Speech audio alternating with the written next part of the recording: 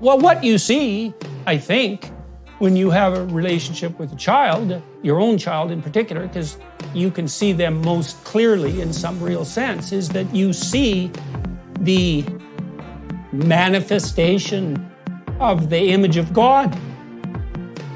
It's not something you treat lightly. It's not something that isn't miraculous. If you take children seriously, and if you take the task of creating a world in which little human beings can turn into healthy, whole, responsible, good adults who can live full, rounded, satisfying lives that are not just good for themselves, but good for the other people around them. When Ideology Meets Reality was a Times of London bestseller in 2021. She is a longtime staff journalist at The Economist, where she has held various senior positions, including Britain editor, international editor, and finance editor. She is currently on leave of absence from The Economist to work with Sex Matters, a new human rights organization. Boys and girls are given personality tests before they hit puberty.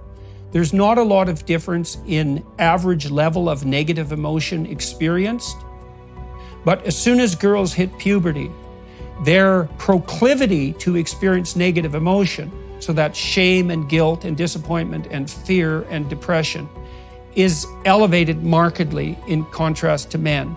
And it's permanently transformed at puberty, and it stays stable for the rest of women's lives. And so women reliably experience more negative emotion than men on average. Now, there's wide individual difference, and there's some men who experience more negative emotion than women, but we're talking about. And what that means, at least in part, is that the people, almost all the people who experience the highest levels of negative emotion, and that would include self-consciousness and shame, are female. And that kicks in at puberty.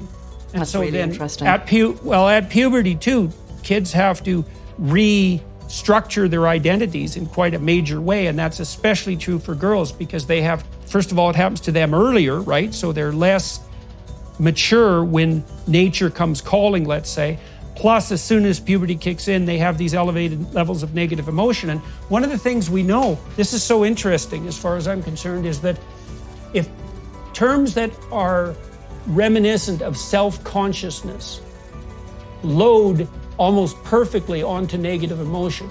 So there's almost no difference whatsoever between being self-conscious and experiencing guilt and shame and anxiety.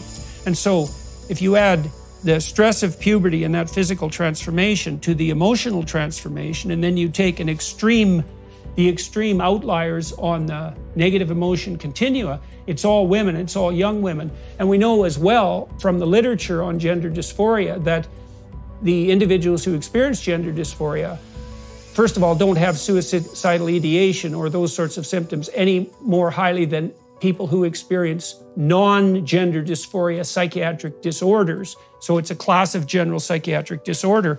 And if they're associated with negative emotion, that's going to mostly affect young women.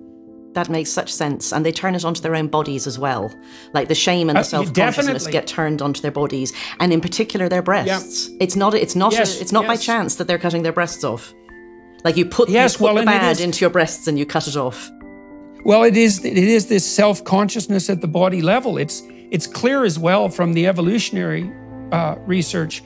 So women evaluate men for physical attractiveness and sense of humor and intelligence and so forth, but they also evaluate them on the basis of either social status or perceived capability to gain productive social status.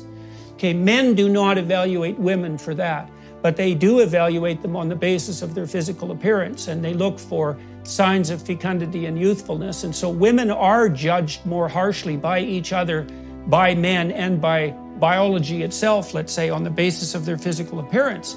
And so they have reason to be more self-conscious. And the reason they experience more negative emotion, as far as I can tell, at puberty, I think there's three factors that contribute to that.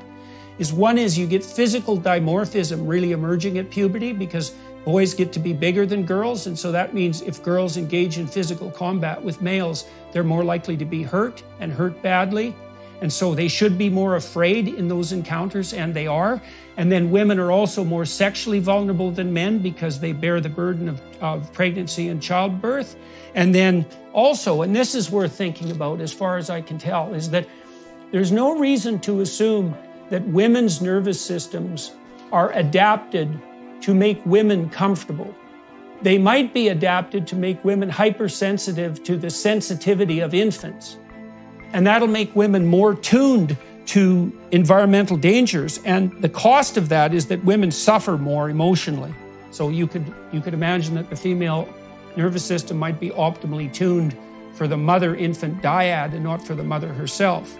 And then if you add to that the fact that all of those factors tend to make women experience more negative emotion than men, and then that girls run into that young when they hit puberty, then they're casting about for an explanation for that misery. And if that's provided for them, to them by the context, then they can be susceptible to emotional contagion, and social contagion. Anything that's associated with explanation for the negative emotion or any way out of it, like anorexia, like cutting, like body dysmorphia, they're going to be more susceptible to those sociological fads. Whatever's offered to them. And I would say about the trans social contagion in particular, is it's sold as a 100% immediate solution. Like, nobody tells an anorexic girl that we can just switch the anorexia off, but they do say to kids, if you're gender dysphoric, if you transition, magically you'll be better, and that all your problems will be solved because your problems stem from not understanding that you're actually really a boy. And one other thing I would add, I'd be interested to hear if this resonates with you. Something that feminists have lamented really for decades is the way that, unlike men, there's not very much age solidarity among women. So a young man may look at a middle-aged man or even an older man and say, that's what I'd like to be like. Whereas younger women, I've noticed this really personally, tend to almost despise women past the menopause. And I think a lot of what they're saying is that they don't want to become that person. That women don't want to become their mothers. Younger women are lied to almost all the time. And they're lied to partly by older women. I'm not going to put this on older women, right, because it's complicated. But, younger women are told in no uncertain terms that the only important thing for them and what will be vital to their identity and what should be vital to their identity if they're decent and honorable and ambitious young women is their career. And that's simply not true for most women. And it's also not true for most men, by the way. It's definitely true for a subset of men. But for most women, the optimal life, and I think most women discover this in their 30s, is a well-balanced aggregation of family, marriage, and career.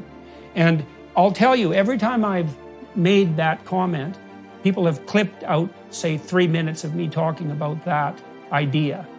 I get the most vitriolic comments that I've ever got when I've ever discussed anything, and all of them come from young women. And they're so vicious that it's actually beyond belief. And so that's an echo of what, and then the other thing is our entire culture has turned viciously against motherhood. We presume that if you're a moral agent, then you shouldn't bring any more rapacious human beings to expand the cancerous growth of humanity onto the planet, and that if you're a woman who wants to be a mother, then you're a second-rate citizen because you've subordinated your proper desire to have a career in the patriarchal world to this anachronistic birth machine mechanism that you don't want to be destined to. And all of that is pathological beyond comprehension, but it's also the situation that we happen to be in right now. Young women don't like the thought that they're going to turn into older women. I mean, I remember I was a young woman once. I think, too, that to the degree that we devalue family and continuity between generations, that also leaves the vital role of older women somewhat up in the air, because one of the major roles that older women can play is as wise guides to younger women making their way through the complexities of career and family, and also to play out the role of supportive grandparent and to be there within that family context.